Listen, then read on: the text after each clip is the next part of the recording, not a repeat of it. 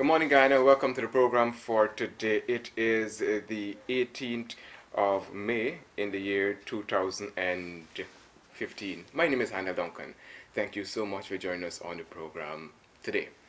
It is an auspicious day for the country and for us over here. At first look, this morning we'll get the opportunity to meet Guyana's 8th Executive President, the Honorable David Arthur Granger.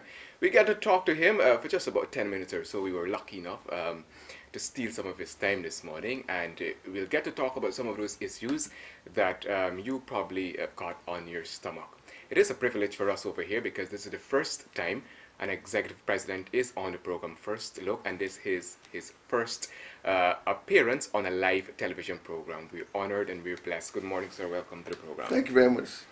We're happy that you've returned. Well, it's good to be back. You know, I've been here before and I'll be back again. Great, I'm looking forward to that.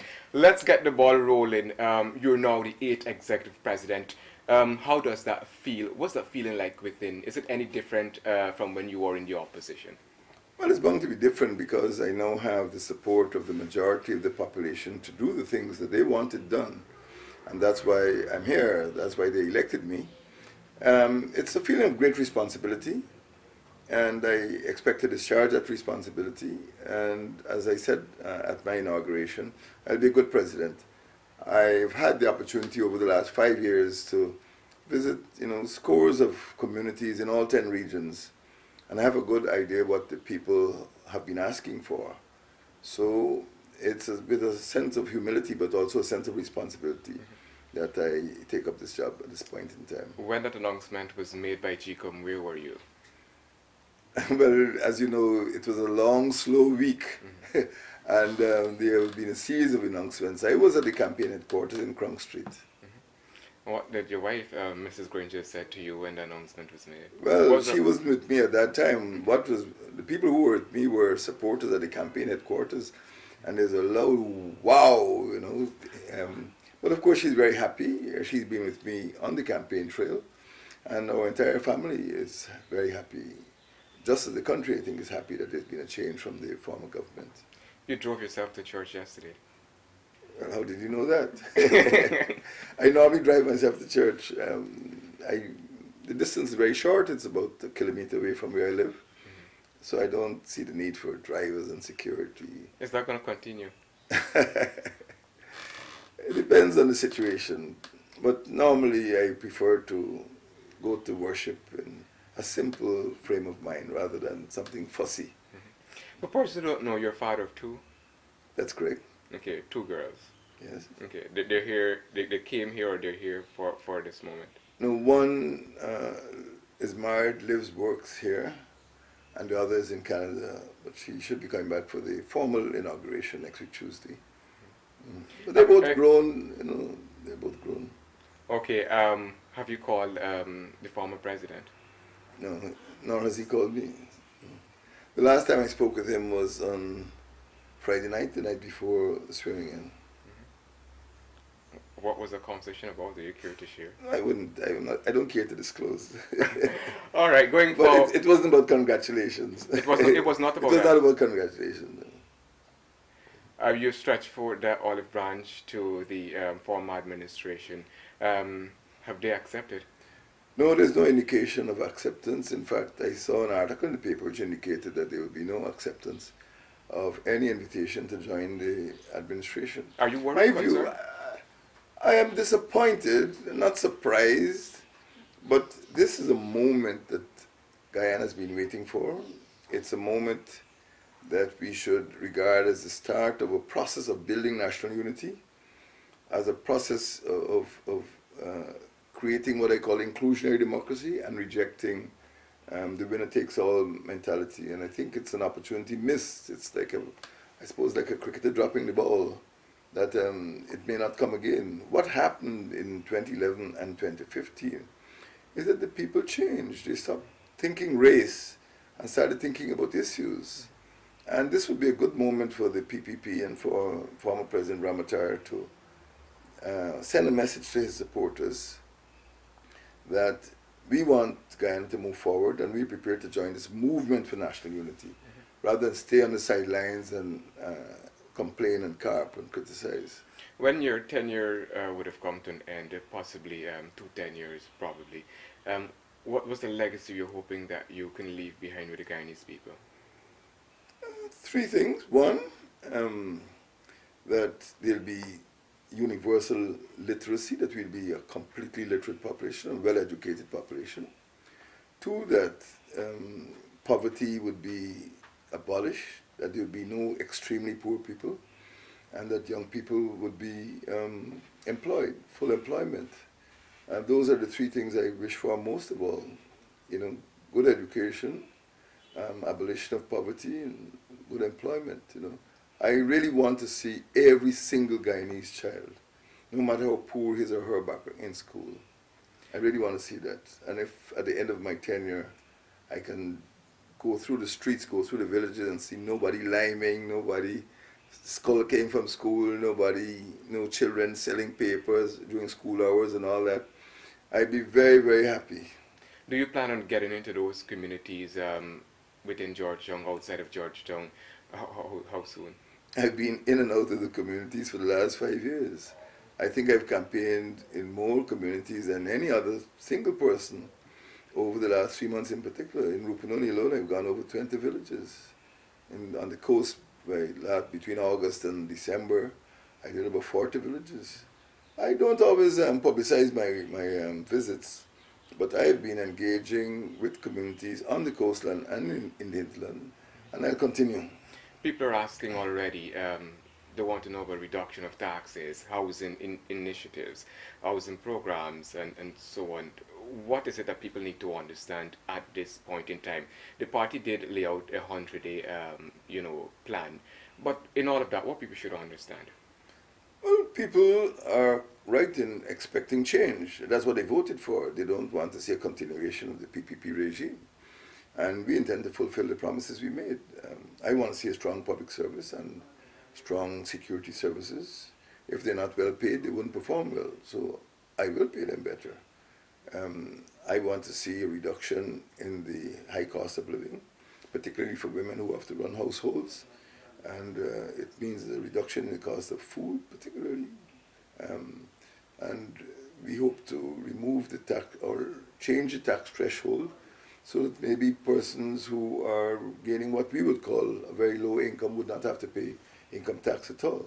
We want to reduce the value-added tax. That may have an impact, particularly on food. Reduce the toll on the Burbis River Bridge.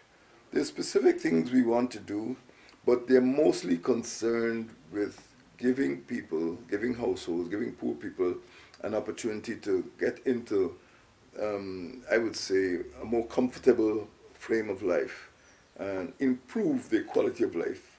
And once that is done, we feel there'll be more children going to school, better education, better employment. I would call it a virtuous cycle. Remove poverty, and then you get more education, better employment, and so it goes. If we stay at the present level with so many poor people, we will never progress. Too many people are just locked out of development because, they just live hand to mouth. They get $37,000 or whatever it is, and all they can do is hustle to get some food. They can't rent proper quarters, they can't bring up their children, they can't educate their children properly. They can't get transport to various destinations. Poverty is a big restraint on development, and I would like to see the abolition of poverty, absolute poverty that we have in this country. How great is the task you foresee ahead of you? Well, it is a great task for two reasons. One, because of the mess that was made by the PPP over the last 23 years, and it will not be easy to overcome that task. And the second thing is because of the high rate of migration. As you know, Guyana's population has been falling, and it is now lower in 2015 than it was in 1995 or 2005. A lot of the people who've migrated are talented, educated people. And yes, a big task will be getting sufficient human resources, sufficient educated people to turn the economy around. I would like to see more engineers, more scientists, but where would they come from? We've got to ask Guyanese, particularly Guyanese in the diaspora, to lend us their capital, lend us their human capital, and of course financial capital to help to turn things around. It wouldn't be easy, But I would say that the biggest problem would lie in the availability of human capital, talented people who can bring their energies and their enthusiasm and their effort to turning Guyana around. Would your administration continue projects like the airport expansion, the 4-lane highway, and things like that? We have committed to examine them. Our main problem with the airport was one of priority. Some had to be cancelled by the former president himself. For example, the Specialty Surgical Hospital. We can't continue that because it's dead. You know, he killed it. We can't continue the Mile Falls Hydropower Road because Ramatar killed it. We can't continue the fiber optic cable as it is because it's dead. You know, we didn't do these things. You know, the president, the former president is responsible for these spoiled or broken or flawed projects. So I can't commit myself to continue something that is not worth continuing. I will have to look at them, the administration will have to look at them. And we have priorities of our own. We want to see a reliable bridge over the Demerara Harbor, over the Demerara River. Most of our working people come into Georgetown over that bridge every day. And if that bridge collapses, Georgetown will grind to a halt. So we want to see good transport infrastructure. And building a Marriott Hotel or building a specialty hospital is not priority on our list. Have you had a chance to find out how are we doing financially? Not as yet. As you know, I was only sworn in on Saturday. But information, the flow of information... 48 hours, Handel. We do believe that it will be difficult to find the funds in the short term.